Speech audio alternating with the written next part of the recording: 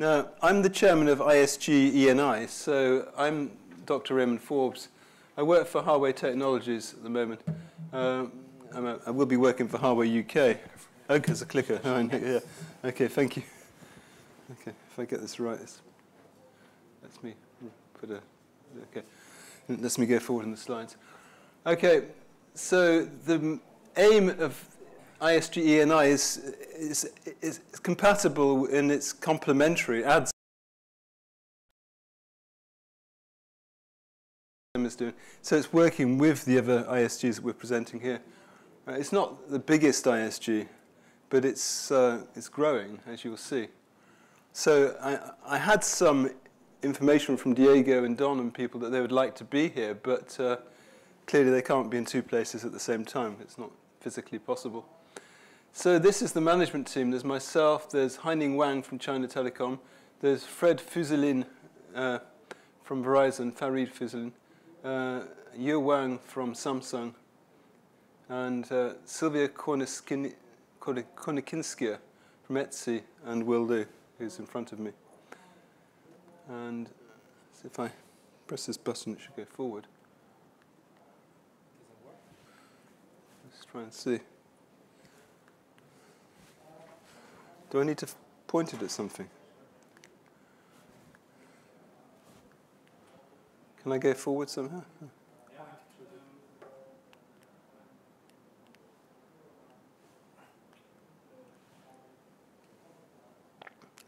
The guy behind the desk sort it out. That's right. So the aim of this presentation is to talk about the vision and background. Okay, that's fine. It's okay, don't worry. As long as it comes back, it's not the worst thing in the world. The problem would be if it doesn't come back. Introduce the status of the ISG on experiential networked intelligence. That's the name of the ISG. ENI stands for experiential, learned from experience. Networked as in kinds of networks, but mainly the telecommunications network at present. But there could be other data networks on the edges of the network. And intelligence, the idea of gathering intelligence from around the network. The network intelligence activities we started in 2016, and we worked through 2017. It's now 2018. We will go for a second release in 2019. And the related STOs and industry consortia. So I will give the outline. Then Archie will give some information, more information about the use cases. I will give some of the information on the architecture, and Will give some information on the POC, the proof of concept that China Telecom is leading. Now, there is another proof of concept that has arrived yet last week from Telecom Italia CEA in France and the University of Madrid, of Carlos III in Madrid. So, is Walter? Yeah. I'm not sure I recognized you straight away. Okay. So the work program. We've got 7 work items that we have been working on. Now, there's 11 work items, but 7 of them are active at the moment. So ENI 01 is the use case document that's rapporteured by Yu Wang. Yu Wang is the rapporteur. Now, that's now ENI 008, 001. The first work item was published this year. ENI 007 is the work item for ENI 002. So these are for the revisions of the documents on requirements. That's the requirements document that Haining Wang is the rapporteur for. The context-aware modeling. Now, this is a higher-level modeling of the service-level descriptions, the SLAs and stuff. So it's above the policy modeling of we were hearing about in the first session. And that has been completed. And that's a report. That report will be reflected in the system architecture. So ENI 0010 is the work item number for the terminology document, which Yu Sheng is the rapporteur for. And we then have a system architecture document, which is 005, which is 005005. And we have 006, which is the proof of concept, POC. POC is the shortening of proof of concept framework. which was rapporteured by Luca Pasanda and Mustafa Essa from Vodafone. And we have the definition of networked intelligence categorization, which is a new work item which was created a few weeks ago, which is rapporteured by Luca Pasanda from Telecom Italia. Now, there is a draft, a first draft of that on the ETSI server today. And that first draft actually looks fairly complete. I was looking at that at the weekend. Okay, the business value is we aim to improve the customer experience, and we aim to improve the business efficiency and reduce the operating cost for the operator. And we aim to improve the way that services work for the customer. So the aim is to use resources efficiently to allow customers to get the most out of their resources and to, if when need be, get more resources. So our aim is to go from manual management. Oops, let's go back. So our aim is to go from manual management towards AI management, operational management. So we want to change the real-time control from manual to artificial intelligence. Now, the aim is that we want to improve the efficiency of SDN and FV. We're not changing NFV and SDN. So we're building on the existing hardware layering, the horizontal layering. Now, this was the kind of mishmash of what existed traditionally. So traditionally, we have the architectures. Now, the current focus is to improve the operator experience, to specify a set of use cases in architecture and requirements, and to assist in decision-making systems to adjust services and resources. I've said some of these things already. And we have a POC review team, which is myself, Sylvia, Michaela Karijani, Haining Wang, Luca Pasanda, Mustafa, and Antonia. Now, currently we have these members. So the number of members is growing. Now, the more companies are welcome to be members. All ETSI companies can relatively easily join. There's no problem with that. As chairman, I would like active members. The more active members, the better. I would like more members, of course, but yeah. But having just names on a piece of paper is good to have. Having active members, well, can present me with good problems. Yeah. I don't mind if they disagree.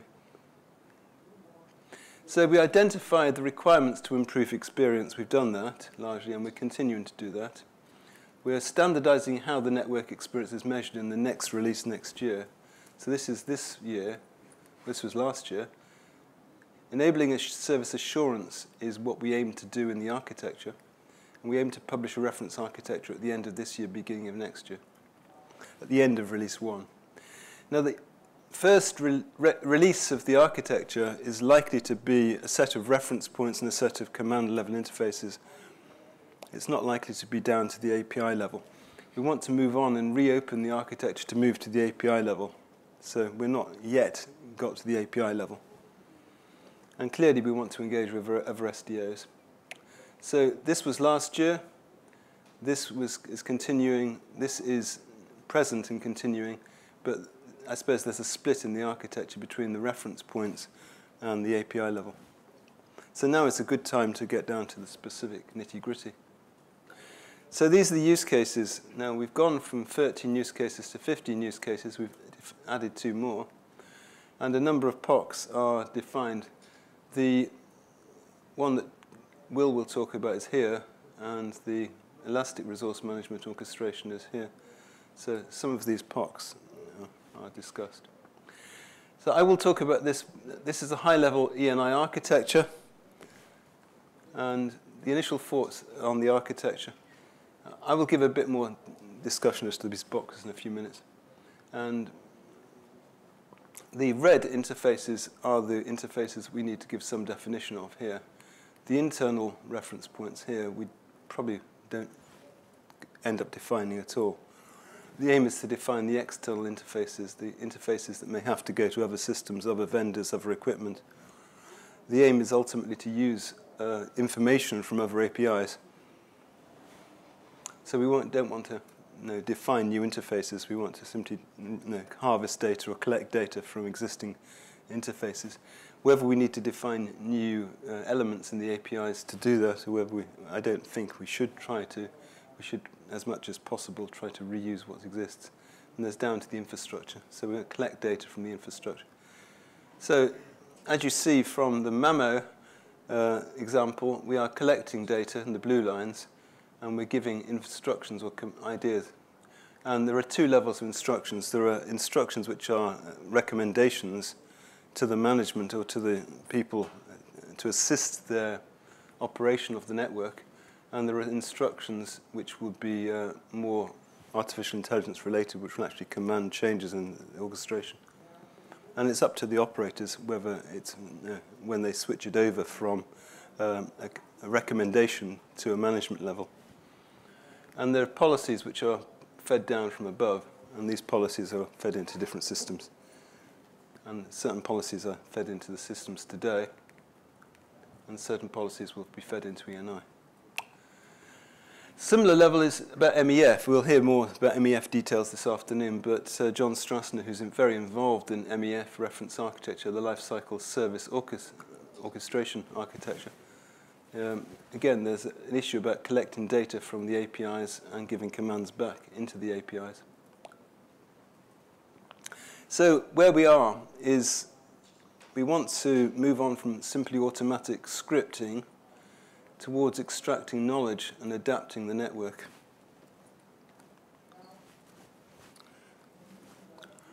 So these are the levels of management. Now, there are level zeros where the complete manual oops, I pressed two buttons by accident.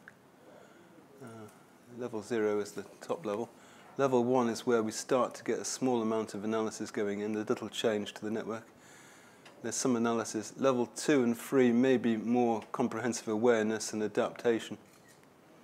And up to levels 4 and 5 where there may be more changeable and it may be more comprehensive. And this is an example of what may be in the report. Now the report is, in FreeGBP terms, like a study item.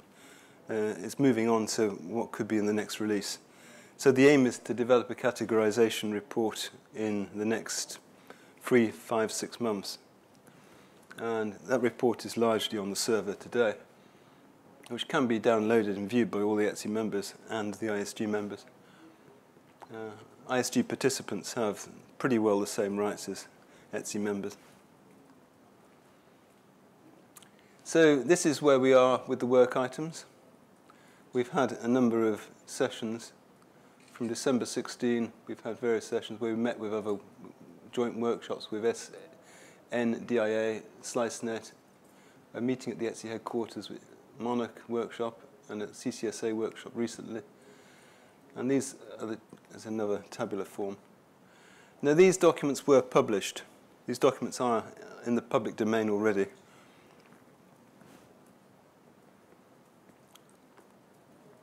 These are, again, it's describing the information in a slightly different way. So this is the POC diagram. Now the main aspect from here is that the POC teams are independent of the committee. So there may be members of the POC teams that have nothing to do with ETSI. There may be other companies in the POC teams which are completely independent of ETSI, and there's no requirement they have to have anything to do with ETSI. There needs to be 1 or 2 members of the POC teams which are members of the committee, obviously, to pass information across. It's going to be difficult to get information if they're all not members. And we have a committee, and there's a review team being set up to accelerate the review, both at the initial process and at the end process. Now, the real aim is to get contributions and feedback. So the ecosystem is here. We put ENI in the middle, but the ecosystem is that we will talk to FreeGBP. We are going to work with BBF and GSMA. We're working with ITUT, MEF, and TMF. We're working with CCSA already. And we want to set up a relationship with Linux Foundation, with ONAP, Akimos, and Panda. And we're connecting with these research bodies. And the machine learning 5G focus group in the ITU has a significant overlap of members. Cooperate with mainstream operators and vendors to do research institutes. Cooperate with SDOs. We want to encourage liaisons, and there are internal liaisons with ETSI groups that we want to reinforce. Now, clearly, NFV is one of the big issues. We want to be complementary to NFV. We want to add on to NFV. We're not trying to compete with NFV at all. And clearly, as you'll see from our membership, is the leadership of NFV is largely members of this group already. So, yeah. We want to work with NGP, MEC, which is Edge Computing, which Walter is a member of, NTEC, OSM, which is MAMO, and ZSM. We want to position ENI as the home of network intelligence standards of artificial intelligence, to bring intelligence together, not to... We want to guide the industry with consensus and evolution of network intelligence. We want to be the border between different categories which are becoming vague, and to stop their categories. And we've had these various meetings, and we have, this is just a, okay. System architecture. Now, data ingestion, we want to gather data from around networks, whether they be NFV networks, whether they be legacy networks, whether they be data networks, whether they be 3GPP networks. They're all, I suppose there is a large overlap. We want to normalize that data, and we have various static functions, which are the cognition, which is the rules of artificial intelligence, the engineering aspects of artificial intelligence, and the knowledge gathering, the knowledge management, the building up of knowledge, and the awareness of knowledge that's been learned over the past. The active aspects of artificial intelligence. Now, the context awareness is things like SLAs, time of day, keeping certain users high priority and keeping other users lower priority, keeping, say that, at certain times of the day in certain cities, the traffic management's a major problem. In other times of the day, internet traffic may be a bigger issue, so you want to use resources for different things at different times. Situation awareness is the situation that you gather from the network, the situation you learn from the data. Policy management is the policy that you want to inject onto this. So if this is just showing how the outer loop is it's closed loop for given policy and long-term optimization, learning from the data, learning from the policy, and building up knowledge, training the network. This is this can loosely be described as the training phase. And then we have the actual real-time phase, the AI guidance, and the policy enforcement using the model-driven. So there are two phases to this. There's the AI, there's the learning phase, and there's the real-time phase, or the near real-time phase. By near real-time, we're talking about a second or sub-second. We're not talking about the traditional telecommunications real-time concept of several seconds.